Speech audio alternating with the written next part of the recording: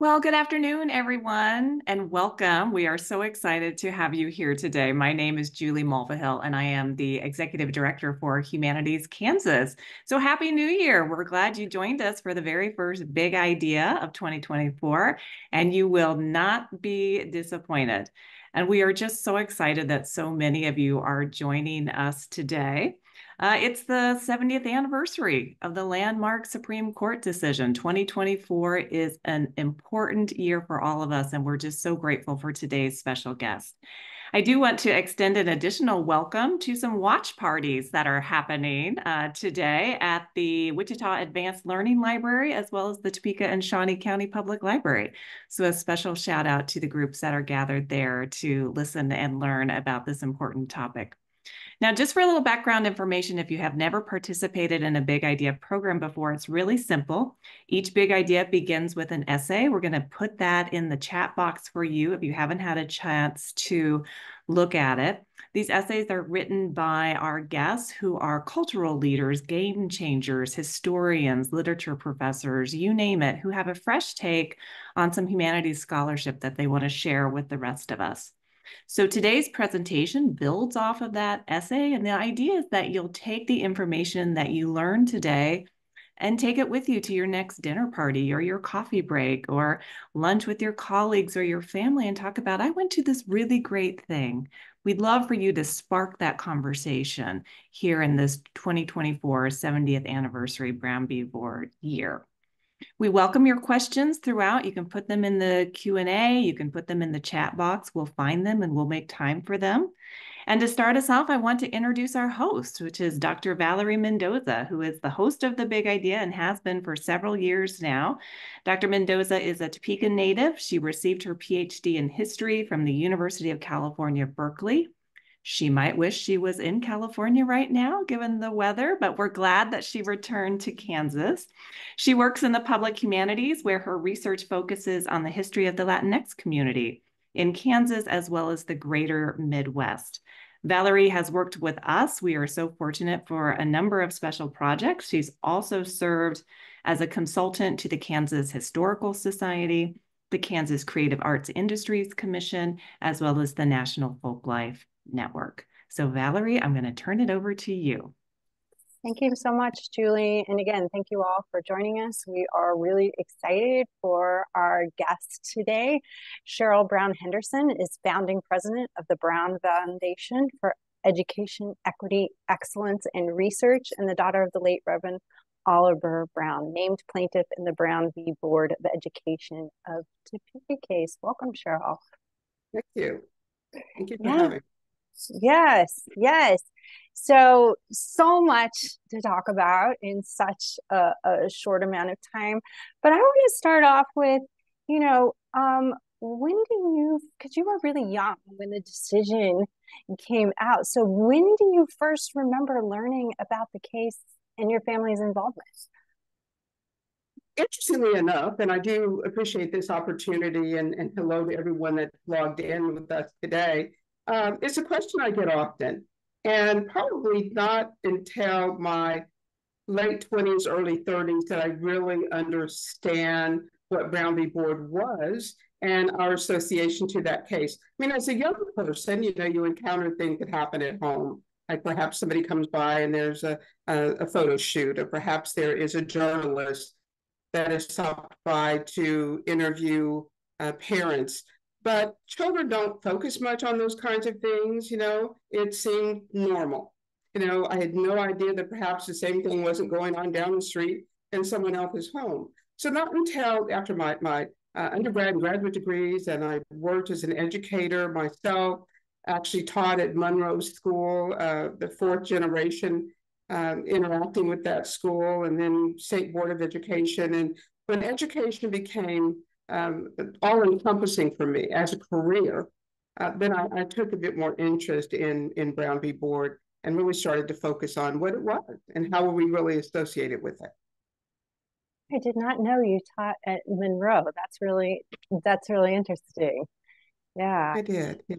And let me add one thing. When I graduated from Baker with my undergrad, I was assigned to Sumner, and I requested a reassignment because I wanted to be in a school that had more diversity. And so I was reassigned to Monroe, which was still predominantly African-American. Yeah. And then years later, you helped Monroe become the museum site. I did. That was quite an experience. That's another webinar because of all the steps it took to make that happen. Yeah. Well, I want to stay with your early life. Maybe we can get back to that because that is also really fascinating to me. What do you think it was about your family that made them get involved in this case?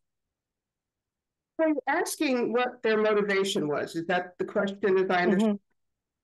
My my father, let's start with him, was studying for the ministry. He was studying to become ordained as an African Methodist Episcopal pastor. And my mom was a quintessential 1950s homemaker. So the focus for Dad was becoming a community leader. He was very civic minded. And he had been mentored by Newt Bowser, who was the original owner of Bowser Johnson Mortuary, both in Topeka and in Lawrence. Dad worked for him as a young man and kind of looked up to him as a father figure, certainly a mentor in terms of his being an entrepreneur and a community leader. So my father had that set of goals in mind. His core belief system was about leadership, civic-minded activity, community, faith, and family. Those were sort of his cornerstones. So it wasn't easy to make the decision, but I think considering who he was, and my mom in many ways mirrored that in that her family had been part of the founding group of New Mount Zion Missionary Baptist Church, and she'd really grown up around people that we used to call thrivers, people that were striving, for the next opportunity or the next part of their education. So they really had excellent role models. So when Charles Scott came around, Dad's friend, and asked him if he would be willing to participate, after some contemplation, it became evident that based on his core values and what he was aspiring to do, that participating was something that he should, in fact, do. So they were motivated by their values and their belief system. Yeah, and Charles Scott was one of the local attorneys that worked on the case initially. Yeah, His brother John, yes. Yeah. I listened to an interview that it was an oral history that your mom gave in the 1990s, and she recalled living as a child living close to where you all lived, and kind of making that same journey across town to Monroe School that Linda did as part of that case. So much kind of intertwining of events there.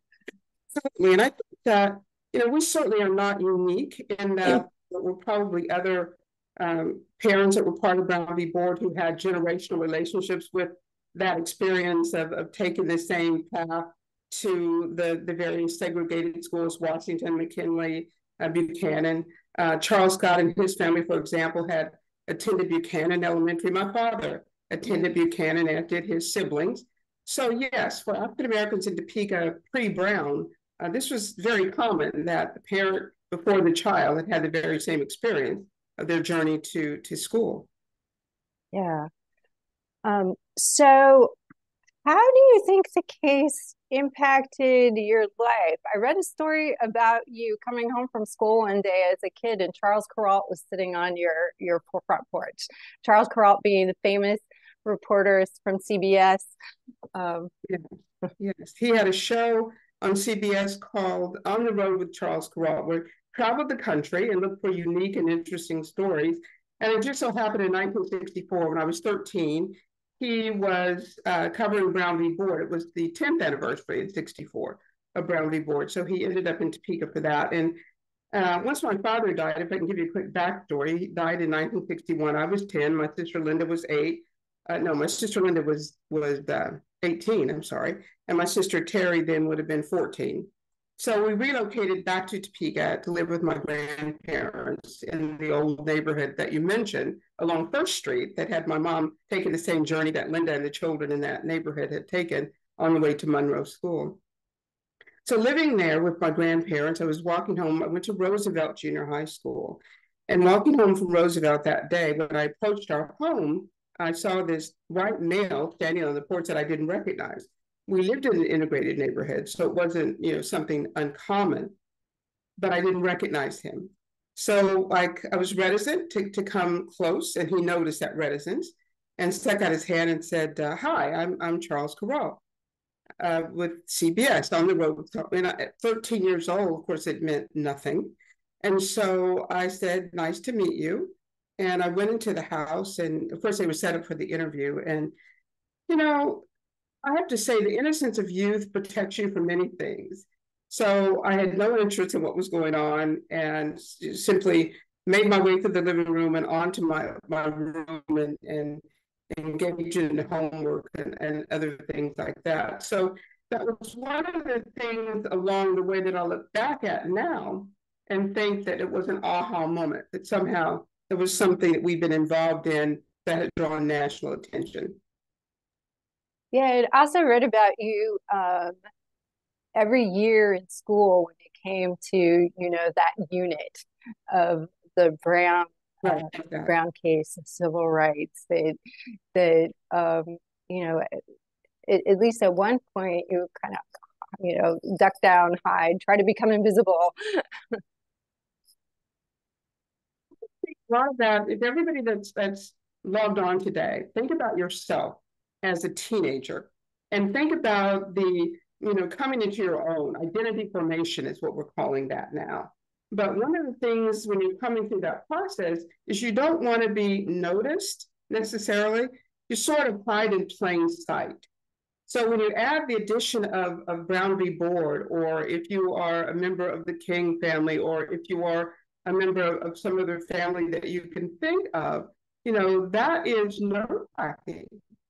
And so you really don't want to be called out for that. So when I would notice Brown v. Board in the textbook, I would do my very best, to pretend I knew nothing about it. I would feign a yawn, no interest whatsoever, not to be called on. So it was really an anxiety-laden experience to be a teenager. Now the Brown v. Board could show up in a social studies textbook or a history textbook.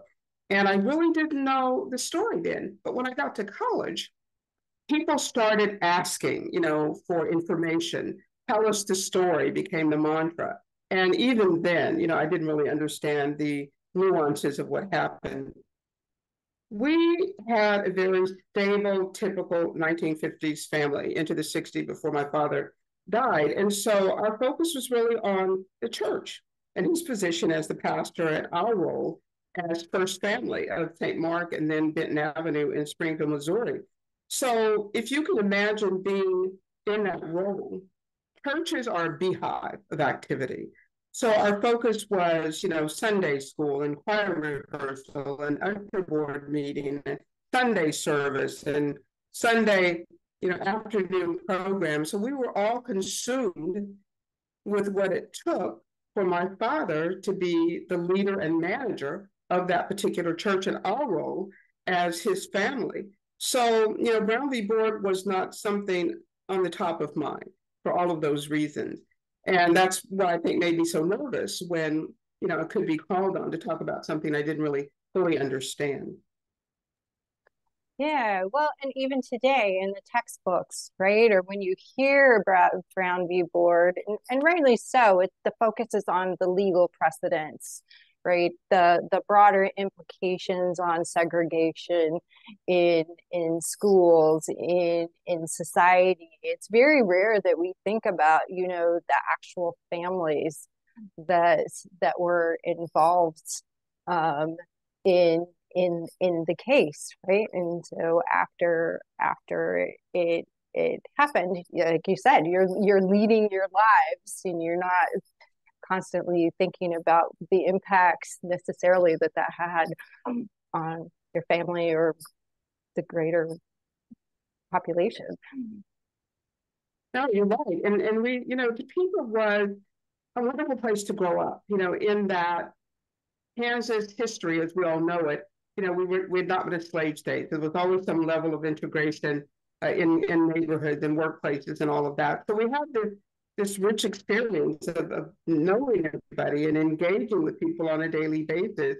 So the issue of segregation was not something so overt, especially for us as children. Our parents did an excellent job of shielding us and protecting us and keeping us away from, the ugly side of being refused service in a restaurant or not being permitted to try on clothing in a store. I laugh about how my mom had all of our sizes committed to memory.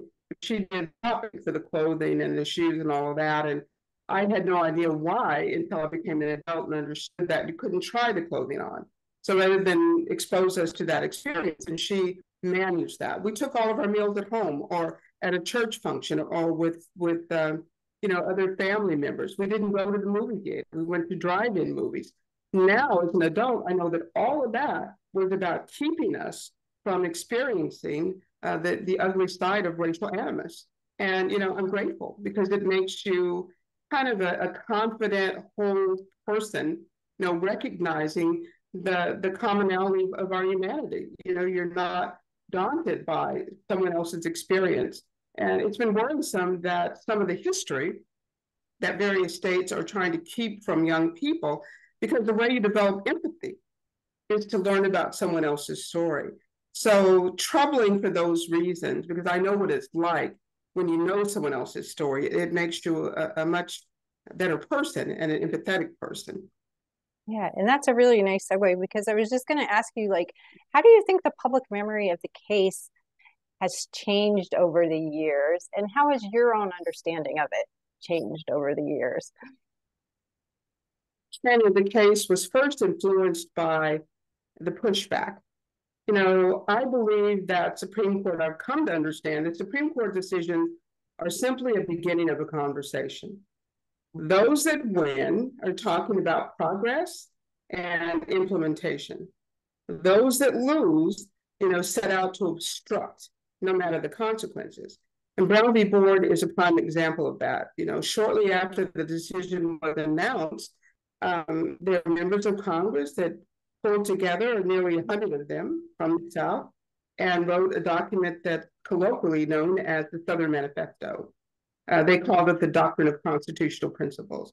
But basically, it was a resolution passed by that group in Congress saying that they were going to do everything in their power to overturn the court's decision. Making statements like the court had, it was judicial overreach.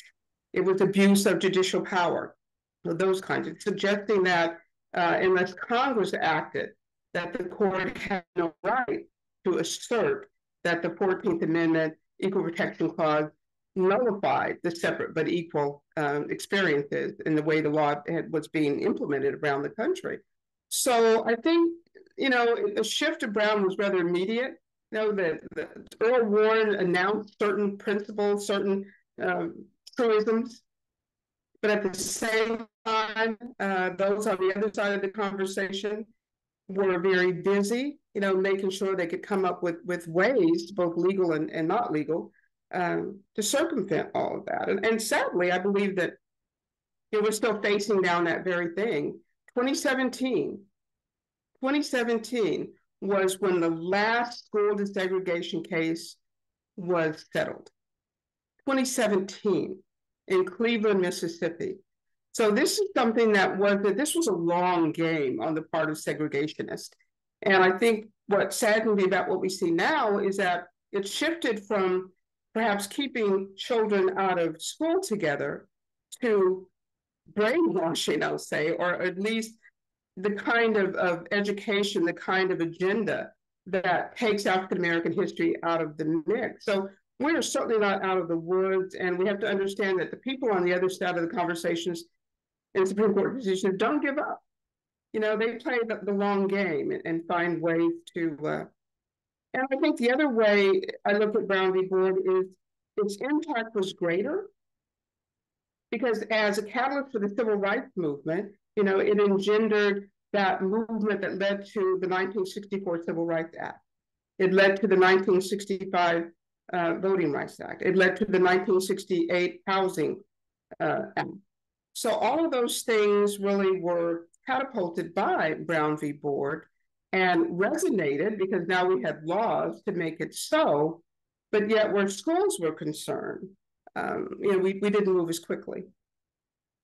Yeah, because you've written, and I'm quoting here, ironically, Brown v. Board of Education holds more resonance in other sectors of society. For example, every time a person of color freely checks into a hotel or is served at a restaurant. However, the Brown decision does not resonate as resoundingly in public education, where it was intended to have its greatest impact. And your quote. Why do you think that is, that education is like the stickler? Well, education is foundational to our democracy, and education has power. And I think those who were behind pushback like the Southern Manifesto or Governor Faubus and others who, tried so valiantly to keep young people out of school, is very telling. That education is a game changer. We know it breaks the cycle of poverty. It opens doors. It creates limitless possibilities. And there have been a sense from the very beginning and during the period of enslavement that the enslaving population did not want to risk, educating, because what would happen then? They're concerned. One article I read dealt with the Nat Turner Rebellion, suggesting that if we educate this group of people, this type of rebellion will become commonplace. We will lose our hold over them. We will lose the economic engine that they represent. So for African Americans in particular, withholding the opportunities of a world-class and top-notch education has been part of the insistence that we be second-class citizens. And that's not changed, because we now talk about failing underfunded public schools. Who are the students in those schools? They're generally African-American or Latino students. So it's not like any of these things, these agendas are hiding. They're not. They're out in the open. So, I firmly believe that we have to do some shifting again and focusing on the purpose of education, the strength of education, and educate children where we find them, while the policymakers and government officials worry about who's sitting next to who. Now, I'm just afraid we continue to lose generation after generation unless we refocus on giving teachers the support they need, respecting teachers at the level we know they should be respected, and making sure that outcomes are equal so that children can participate fully in what this country has to offer. Absolutely. Absolutely. So one of the things that you've mentioned in talking about the case in your other writings and things is about the media representation and how it has left things out, or in your words, eclipsed the facts. What do you have to say about how the Brown case has been covered by the media? Brown v. Board, we know, Brown 101. Topeka, Kansas, 1948, 1950, McKinley Burnett, president of the NAACP, made a decision on behalf of the organization to attempt to convince Topeka Public Schools to desegregate, because Kansas law permitted them to choose to have segregated schools. It wasn't required by law, it was a choice. So he attempted that. When failed after 2 years of trying, decided to take this issue to court. Kansas, for everyone listening, is like no other state, in that Kansas was the only state that had 11 school desegregation cases litigated in state Supreme Court before the NAACP, under McKinley Burnett's leadership, decided to go to federal court. 11 cases, 11 times, from 1881 to 1949. So Mr. Burnett made the decision on behalf of the NAACP, and then set out to assemble a class of plaintiffs. Brown is the class action. The media has always portrayed Brown as something my father did, and of course we know that is not true. They've always portrayed Brown as something that was completely on behalf of my sister. We know that is not true. So Mr. Burnett goes about his business. He gets this team of attorneys put together, Charles Scott, John Scott, Charles Bledsoe. They recruit parents with elementary age children. They end up with 13 families that say yes. They tell these families to locate a white school. African-American parents were not dealing with the white schools. We're not concerned about the white schools. The 4 African-American schools in Topeka were the pinnacle. You know, they were respected educators that were revered. So this was not something they were really pushing for. So all of this takes place. There's this big crucible, you know, being stirred up in Topeka, led by the NAACP.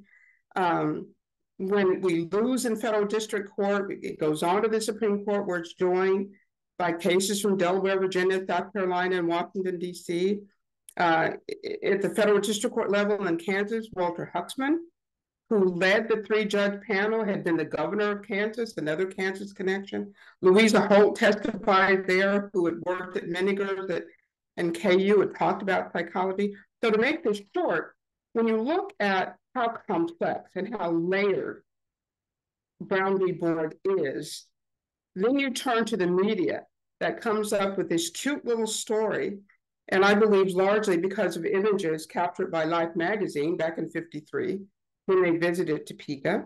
When the magazine was published, the photos that ended up in the magazine were of my family and of my sisters on the playground at Monroe. And the narrative or the text in the article to go with the images started what we live with to this day in terms of disinformation. That was all about Oliver Brown and his family. It was all about his daughter. And none of that was ever true. So it has been educate people about for decades. And we're starting to make, you know, little by little inroads into people understanding about all 5 of these cases and the sacrifices that people made. And that it really wasn't that my father was part of this. Was a collective action. And he was part of that collective action. He was asked to be part of that collective action. Yeah, and you've made it really your mission to make sure that the case stays in the public eye, that people understand, you know, exactly how you what you just explained. So is that what inspired you to start the Brown Foundation and become a champion of the history of the case? The Brown Foundation started in a very, I think, humorous way.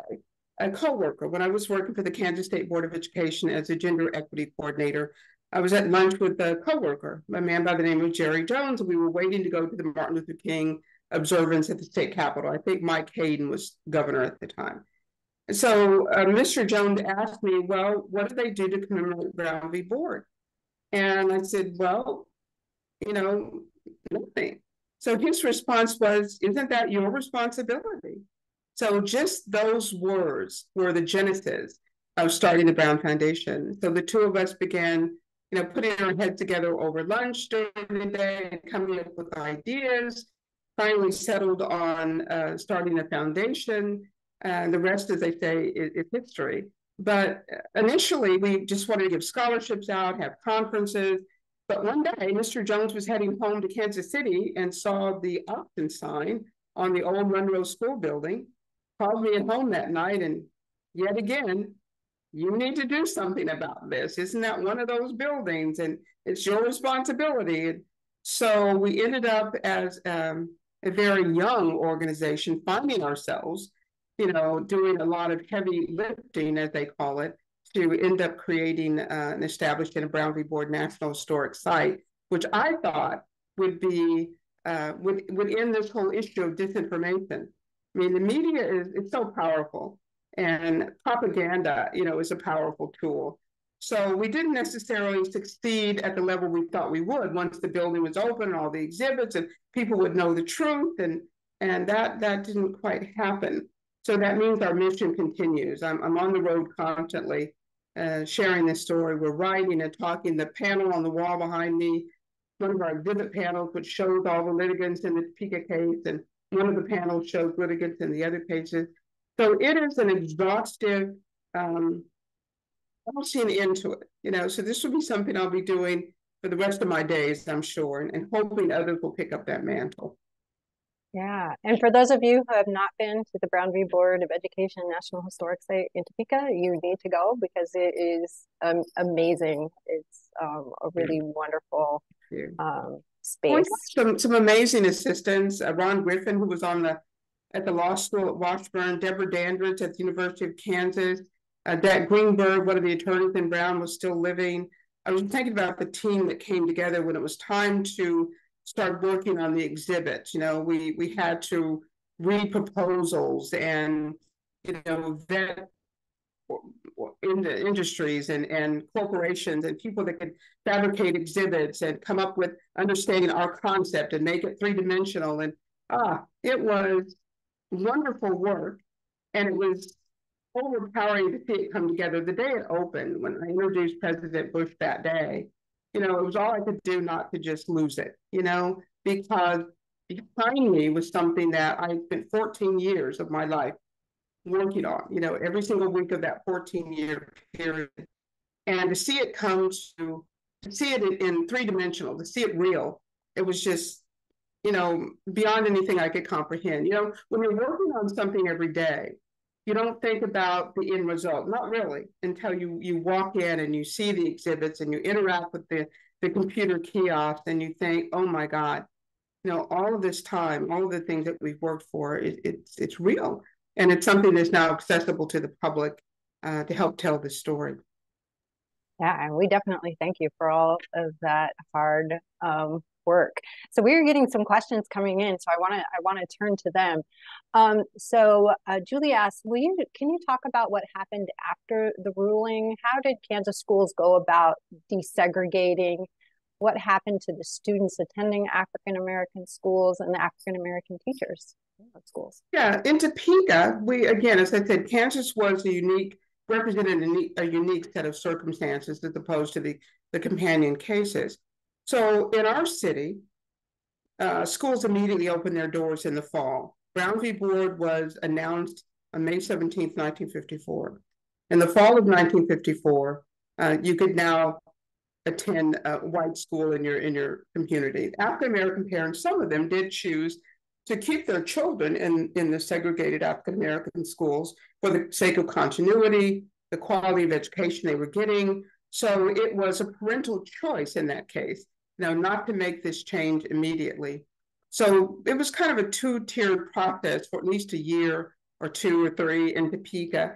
Some of the African American teachers were also integrated into the white elementary schools in Topeka at that time. And for 1 year, the superintendent of schools had a policy that if you had an African American teacher in your building for the first time, that you were to canvass or call or talk to every white parent at that grade level to get their assurance that their child could be in that classroom. A letter had gone out the year before the Brown decision saying that if these plaintiffs win, African American teachers that were not tenured 3 years or less would be let go because they didn't believe there would be enough white parents wanting them as teachers.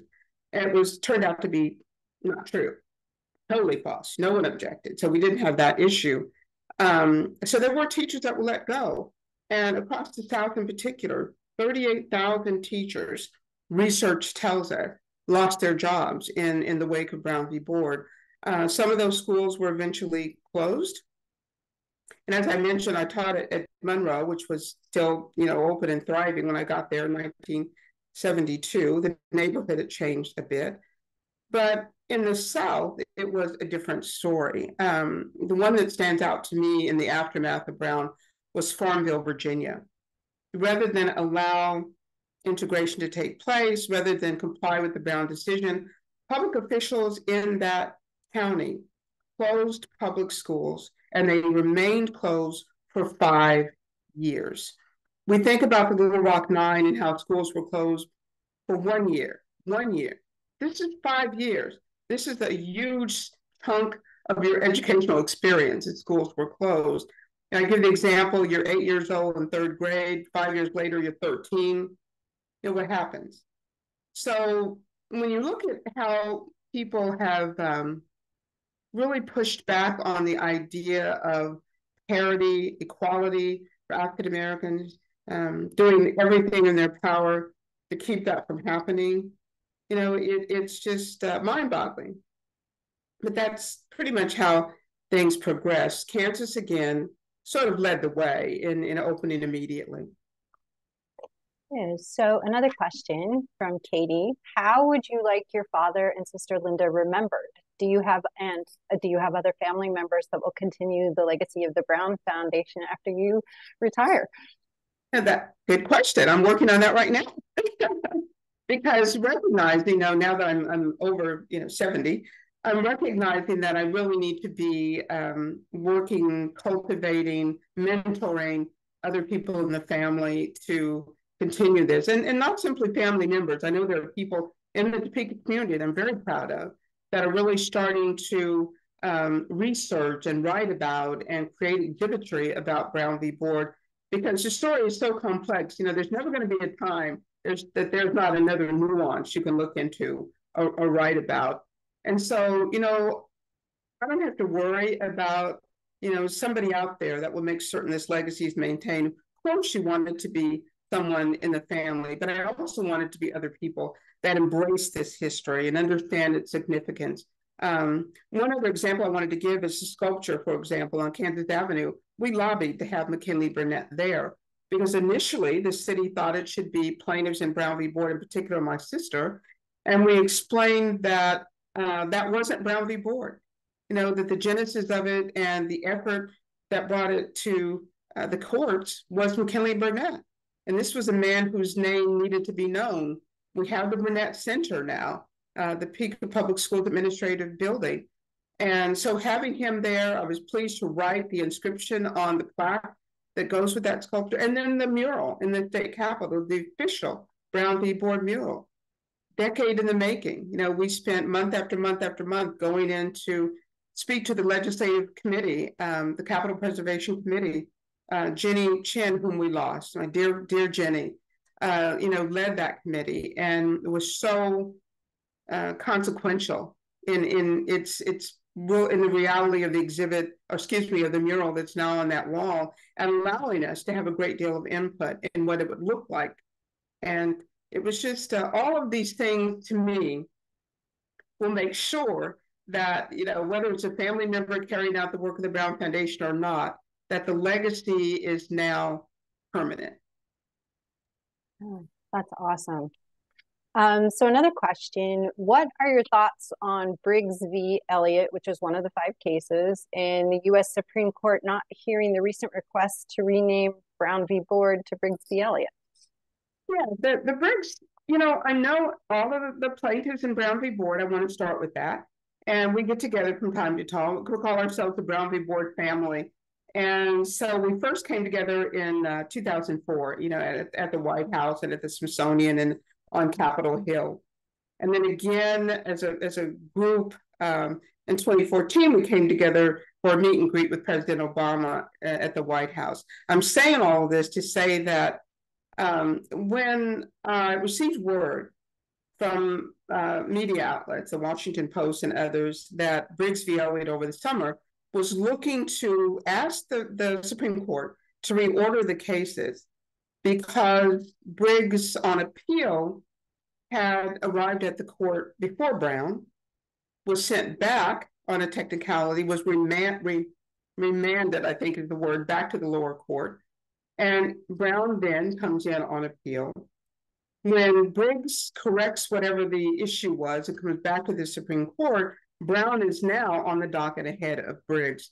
So it really was all about sort of being dismayed that they were then coming back in a different position than they had started out in. However, when you look at the issues within Brown v. Board Topeka versus Briggs v. Elliott, or Davis v. Prince Edward County, or Bowling v. Sharp, or, Beulah Belton v. Gebhardt, the issues are different. Brown v. Board gave the court an opportunity to make a decision on the matter of segregation per se, on the matter of separate but equal, because the Topeka elementary schools were found to be equal. The quality of education within those schools, because of the master's and postmaster's degrees of those teachers, found to be top notch. Transportation to schools, was provided first grade on. So all of the things that were issues in the other cases that I mentioned were not issues in the Topeka case. So then what's left?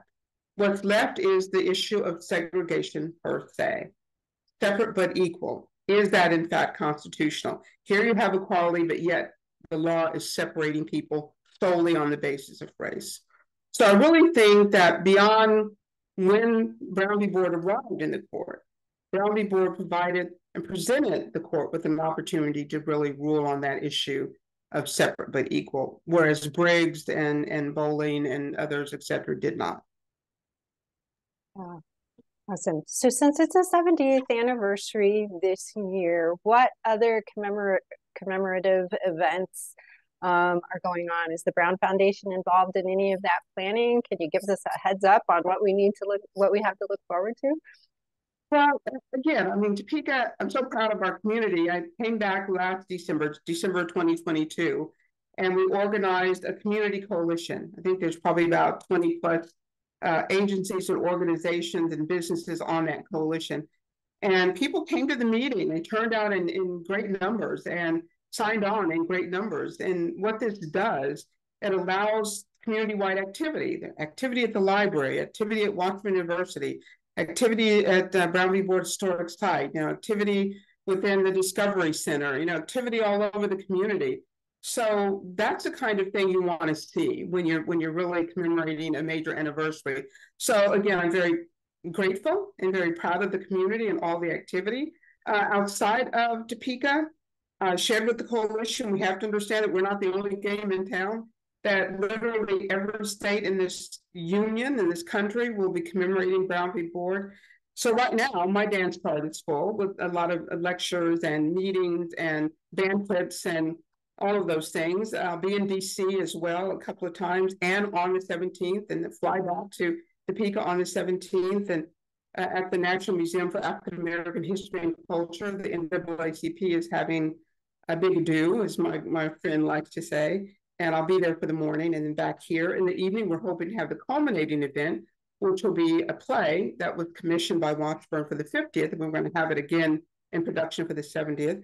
The Arts Connect, has an amazing project going on with Vanessa German, an artist that received the grant award from Arts Connect that came from the National Endowment for the Arts.